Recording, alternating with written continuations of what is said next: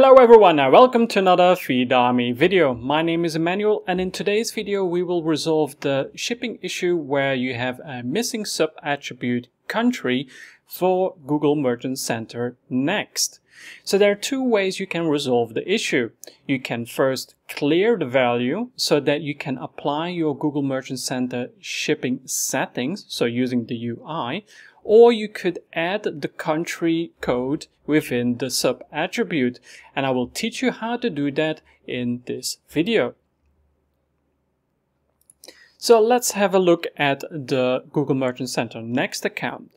If you don't have the attribute rules enabled, you need to first do that. So you can click on the cog icon, then go to add-ons.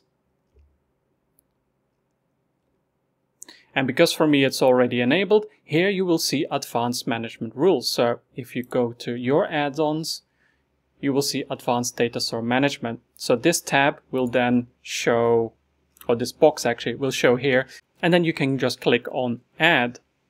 Once you've done that, you can go to the cog icon, data sources, then click on your feed underneath the primary sources.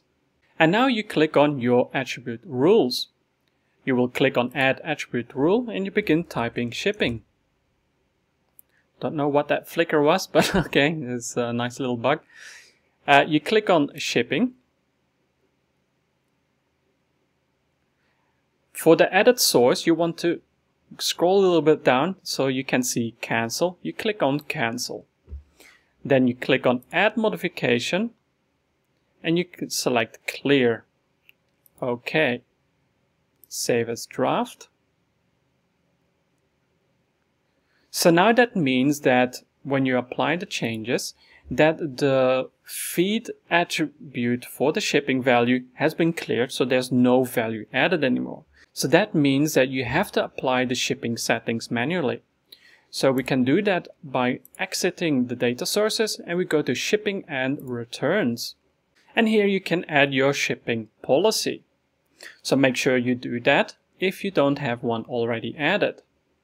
Now the second option is to add the sub-attribute for the country. So if you don't want to use the settings, you can continue to use your data feed supplied shipping values.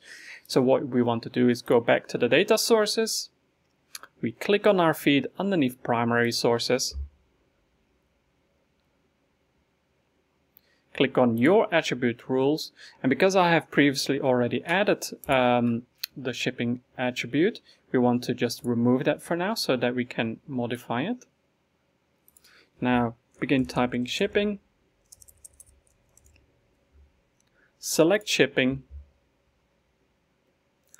Now we will want to edit the source. Instead of group attribute, we want to select sub attribute, and for the country, in this case, for example, we add US. Now we click on OK, save as draft, and then apply the changes. Within half an hour, the sub-attribute error or warning will disappear from your account.